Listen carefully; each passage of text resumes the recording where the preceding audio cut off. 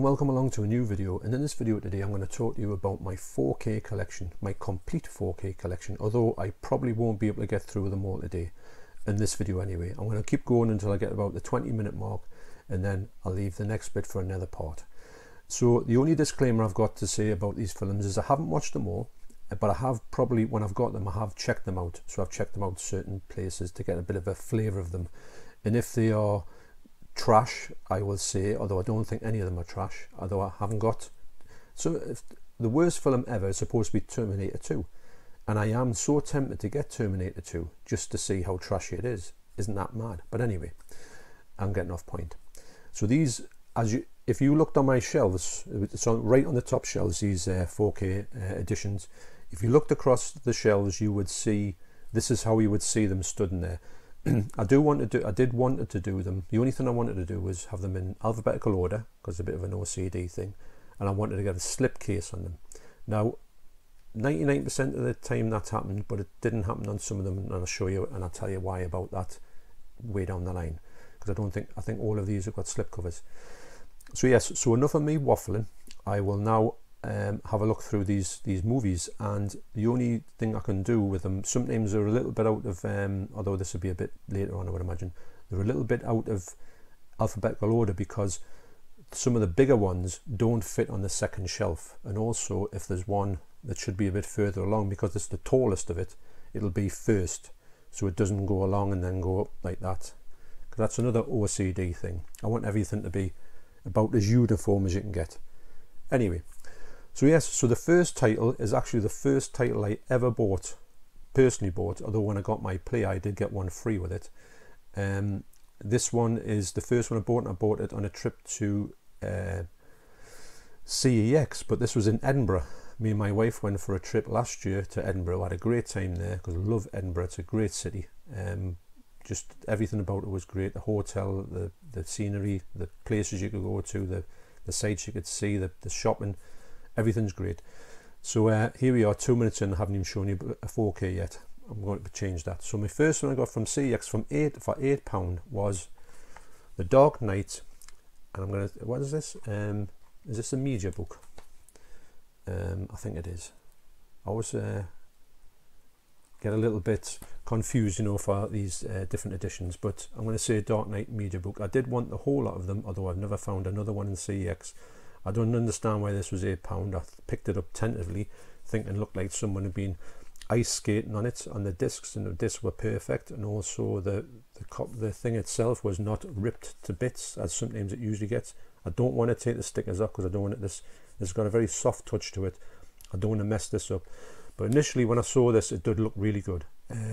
I am going to watch it. I'm going to watch all the Batmans again, but it's just getting around to it. It's on my to-do list anyway. First one, Batman Dark Knight, although you can get it in a regular case. And the next one is another kind of special edition as well, and it is 2001. I have watched this one, and it looks absolutely brilliant. I love this this film. Now, I don't know if I really appreciated it back in the day, and when I used to watch it, I didn't really get into it or get through it, but because this was on 4K and the picture was so gorgeous, I decided to give it, put a couple hours away and just sat there and watched it, and I did really enjoy it. Plus it's got everything you could want from a special edition. I think most films like this, although I think they're removable as well, but sometimes I don't really want to take them off in case it wrecks the sort of sheen on here. I could actually, I'm feeling them, they could come off, but I don't know if I want to go that far. I don't want to and say with the HDR is in the book, the case, should I say. So yeah, 2001, that's a great film, highly recommended, that one. The next one is a film that I never ever thought I would buy, never even watch. I got it on Blu-ray. I liked it that, well, I saw it on Sky Movies, I liked it that much that I got it on Blu-ray, and when the 4K came out I thought I'll have to have that. And it's a Star, the Star is Born. The film itself for me is really, Lady Gaga is the best thing about this film. She's amazing in this film, and it's not a film that's any way that I would have hunted out, but for some reason I connected with this film, although my wife laughs at me every time I keep speaking about The Star is Born. She hasn't watched it, she won't watch it. She doesn't know what she's missing, that's all I'm saying. If you've seen this film, it's a great film, mainly down to the fact that Lady Gaga is that good in this film. It's just amazing film. I've watched it and I think the picture quality is really good. I do think it's better than the Blu-ray, but not too much. But the sound quality, the Dolby Atmos, seems to be much better on the 4K than the Blu-ray. The next one is a excuse me, the old dust off them, is another one that's was when I first went into buying 4Ks. I thought there was a lot of titles. I thought I have to get this title, i.e., 2001. This is another one that just had to be bought. It is Alien. I haven't watched it yet, even though I bought it probably over a year ago. I do want to watch it. I have checked it out. The dark scenes look phenomenal. It's one of my favorite. Well, it is my favorite Alien film. Although Aliens is close second, but I do prefer Alien, and it's on my massive to watch list of 4Ks. I will get round to it, but I do urge people to check this out because it does look, for me, it looks, and these are all my personal opinions. It does look amazing to me. Then I was in Poundland. I saw for £2 this film, and I watched it because me and my wife would do, like, I think we've got some up there of these sort of like they're more like children's films, but they've got like CGI in them, which we really like. We'd watch loads of them on Sky Movies. I don't know why we like them, we just like them for what they are. And I had a good time with this for £2, so I thought, right, when I see this cheap, I will get it on 4K. Angry Birds, believe it or not. I gave my Blu-ray to a friend's daughter, and she loves the film, which is great. We just thought it was a good film. It was a good laugh, and it does look stunning in 4K because it's a very bright film. On the back of that, I had to send away for Angry Birds 2 because I heard that it had the HDR and an IMAX enhanced picture quality, and I've got to admit it is much better than Angry Birds picture wise, and you can't get this in England, so I had to import it. I paid about £18 for it, but it was worth it because the picture quality is really good, and these films are very watchable as well, believe it or not, coming from someone who loves the sickest horror films ever invented in the world. Another one I was quite interested in this because I have a large interest in robots in movies, and I always want to navigate to them films, and it's Alita Battle Angel. Now this film here, me and my wife watched it and we're blown away. The picture quality is amazing on it. Obviously it's a new film, so it should be, but some reason the actual effects on the robot girl Alita are just stunning. The face, the everything, it's so watchable, and we hope that there is some form of sequel come out to this film, as we had a really good time with it, and to be honest I can't wait to watch it again. Although it took a lot of tracking down with its slipcover. It's one of these ones that Morrison said it's got in. When you go at the counter they say, no, I haven't got that one. So yeah, but it's, for me, it's one of these are essential buys if you want some, a really stunning picture quality, and that's got a really excellent picture quality. Now this one here, I saw it on Sky Movies and I was quite interested to see what it was like, but not that much interested in it. But I saw the picture quality on Sky Movies just looked that bright and colourful and vivid that I thought that would look amazing on 4K. And as soon as it came down to a reasonable price, I got Aquaman. It's a decent film, it's not bad at all. I did enjoy it, and for me, I wouldn't go a bundle on it that it's the best film ever made. Of course it's not, but in the DC universe it's one of the more watchable films, and also the picture quality in here is so colourful, and the colours on it really just stand out. It's just got to be seen to believe. Although I haven't watched it on the 4K disc yet, but I would imagine, and I've popped it in, had a look at it, the picture quality on here was better than the Sky Movie ones, because obviously the bitrate on here is coming down at a faster bitrate, nearly 100 megabytes per second. Is that the right terminology for that? But anyway, it was coming down at a really high bitrate, and yes, if you like colourful films, this is ultra colourful. Now this next one was the one that I wanted to upgrade from Blu-ray because I did like the film, and I thought, well, this was another one that was quite cheap, or cheaper, 2 for £30. So I thought I'll get that one. It's on my list, and it's American Psycho. Now it is better than the 2K, but it's not much better. I was going to say a little bit disappointed by the picture quality. Some of the scenes are very sharp, and some of the scenes just aren't that sharp. But I did want to get the upgrade to it, but it's not a huge upgrade. It's not one that you're going to put on as a demo disc anyway. Now this one here was another one I'd seen on Sky Movies and I really enjoyed it, and I always like the editing done on these type of films, and it's Baby Driver. Now this film here is very watchable. It's got some great set pieces and it's got some great music in it as well. Some good car chases obviously, and I just like this film, and I hope that Edgar Wright makes more films like this, or with this sort of fast-paced editing, which he's really famous for, and he's got a good eye for that. And to me, that's what makes this film stand out from the crowd. The picture quality here is quite good as well. But some of these films here, you know, when you get one that's a pure 4K disc, some of them aren't pure 4K discs. I don't think American Psycho is. I don't think Baby Driver is. So that might make it a bit less on the... It could have been better if they went back and remastered it, but I don't think they would bother, because they put it out and they just think, well, that's good. That's something for a different video, to say why they didn't upgrade it. You know, they took the 2K and upgraded, all that type of thing. But saying that, it still looks really nice. The colours, especially the cars, look really bright, which is what you want at the end of the day. So the next one here was a one, when it came out, it was very interested in getting it, because I've had these before, but I haven't had them for a long time, so I thought it's worth an upgrade. So I just went straight out and got these immediately. And this one is the 1989 Batman, which me and my wife saw at the cinema actually. And interestingly enough, when we came back to our car, skipping back to our car at the night time, saying, wow, I didn't think that a comic movie could be so good, you know, so dark and so different from the usual Batman that was in 1966. As we flounced back to our car, we were greeted with a £32 parking fine, because I parked in this weird place anyway, thinking it would be good because nobody would come and steal the car.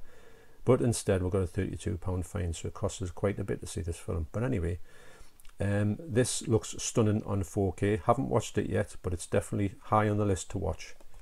As is, maybe my favourite one of these ones is Batman Returns. My wife likes these films, but she doesn't like the fact of Penguin has always got black bile coming out of his mouth, and it puts her off watching this film. So I have asked her if she wants to watch these films one night, and I'm sure she says at this moment she's not that bothered, so I might have to just watch these by myself. I do like to watch these with my wife.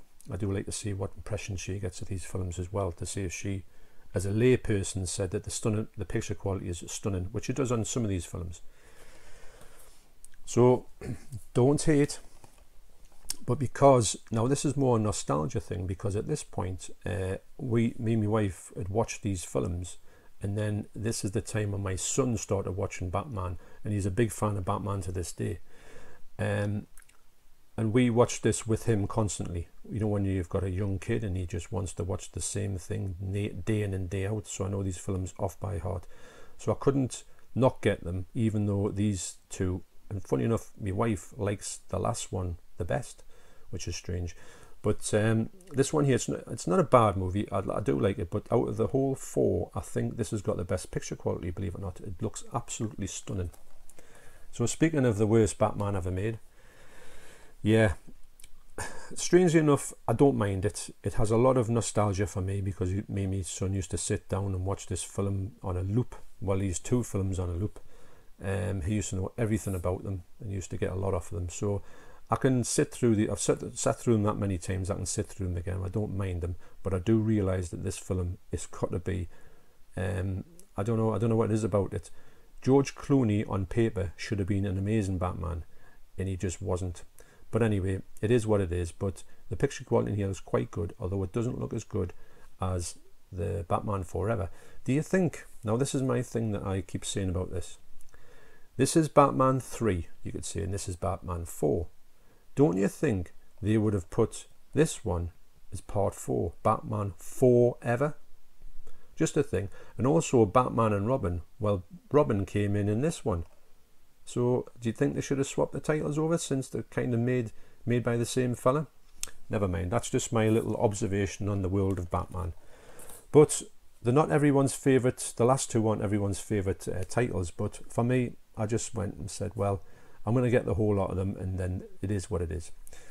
The next one is a film that was a strange one because I did have on DVD, never watched it. I did have it on Blu-ray, never watched it.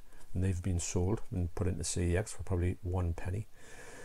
So when it came on 4K, I thought, well, I'll get it this time and I will watch it because everybody goes on about it, and I don't know why. I've never been interested in it, although I'm a big fan of the director and the writer's work, and it is The Big Lebowski.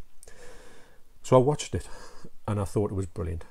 I don't know why it didn't. I don't know why it didn't want to connect with me, but everything about this film is a joy. And the picture quality on it isn't as good as I thought it was going to be. I thought it was going to be a lot more colourful, it's a bit more muted, a bit more browny. But that being said, the film itself is an absolute gem and well worth watching. Is it worth getting on 4K? Not too sure, but if you get it cheap, then I would say yes. But it's really one of them films that you put to one side and you think, nah. And then you get it and you think, wow, I've really missed out on that one. The next one is another film that when I first watched it back in the day, and I watched it, not at cinema, but I watched it on VHS when it came out in the video shops, and I didn't like it, mainly because it was so dark, couldn't see what was going on, didn't connect with it at all, and it is Blade Runner. Now, I think this film has had about 300 cuts of it so far, and this is the final cut, until the final cut part 2 comes out. Now, I think I watched it on Blu-ray recently-ish and thought, well, it's not a bad film, I don't mind it. Rutger Hauer stood out to me, but when I watched it on this time and I actually sat down and paid ultra attention to it, I did realise it was a really good film. I wouldn't say it's the best film. I wouldn't say it's the film that everybody raves about personally. I wouldn't rave about it, the content, but the picture quality is stunning for the age, and also Rutger Hauer, his performance in that is great, and it is a good film. It's one that I can't sit and watch, but it's another one like Big Lebowski I put up for that long length of time that I might have just thought, pushed it by and thought, nah. So the next film is another one I saw on Sky Movies and thought that would look really good on 4K, and I did at first think it was rubbish, and then strangely enough it came back into my sort of mindset to think, well, it wasn't that bad. I did buy it originally on 4K, but then when I saw HMV were doing a sale of the special edition for $17.99, I immediately bought it. And it is Blade Runner 2049. Now, my estimation, strangely enough, of this film now is I probably like it better than Blade Runner, although I have to revisit this. I keep trying to get my wife to watch this, but she is, at this point, she is saying no, she's got no interest in it. She had no interest in Blade Runner, even though she's a big fan of Harrison Ford. But this set here is absolutely stunning. I have checked the picture quality out in it, and it is jaw-dropping. So I am dying to get back into this film when I have to set about 3 hours apart from it, and hopefully my wife will watch it with me because I would like to see her reactions to this film. But excuse me, it's much better than I originally thought it was, and I do think personally it is better than Blade Runner. Don't hate me. Now, these next ones, you'll have seen these. I'll not go spend too much time on these ones. You'll have seen these on videos that I've done. The reason why they're coming up now is because I've got that many of this director and also this company. I thought, well, I'll put them together. And there was another one there that is a kind of a bit of a borderline, not video nasty, but a video, an old title boutique labels. So I thought, right, I'll put them all together under B, because this is all B at the moment, and B for Blue Underground. So I have done separate videos for these, which I'll post down below so you can see the reviews that I do of them. But basically, across the board, you can see amazing. So the first one is Zombie. Absolutely stunning. It's a great film. It's a must-have for me. The next one is House by the Cemetery, which is I'm putting these in chronological order of when they came out. So that's 1980. This is 1981. Really impressed by that one. That one blew me away on this watch, strangely enough. Next one is the New York Ripper, and great picture quality, but not as good as House by the Cemetery, but it's still an essential buy for me. Next one is Maniac. Now, this was originally filmed on 16mm, but it's been this is a 4K scan from the original 16mm negatives, and it does look the best it's ever going to look, although it doesn't look as good as those on 35mm.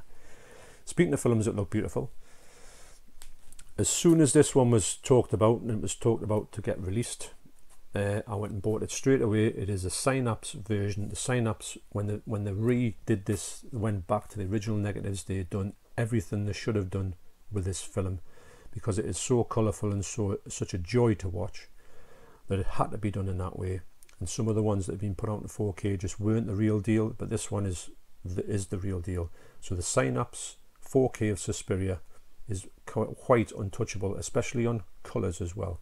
So for me, it's a no-brainer to buy this one. But this is why I put these together, because they're kind of from the same ilk, if that's even a thing. The next one is one I got because of my love for robots and robotic type of things, and it was very cheap on eBay, and it is Chappie. I wouldn't say the film's that great. The robot Chappie is amazing, and it just looks so real, even though it's not, obviously. The story is a bit lackluster, and it features, strangely enough, there's a band from, I'm going to say Norway or Sweden, that area, called Die Antwoord, I think they're called, and they do some crazy music videos. And I might actually link one down below so you can see them. I don't know if I think I'll be a fan of their music, but the music videos are just unreal.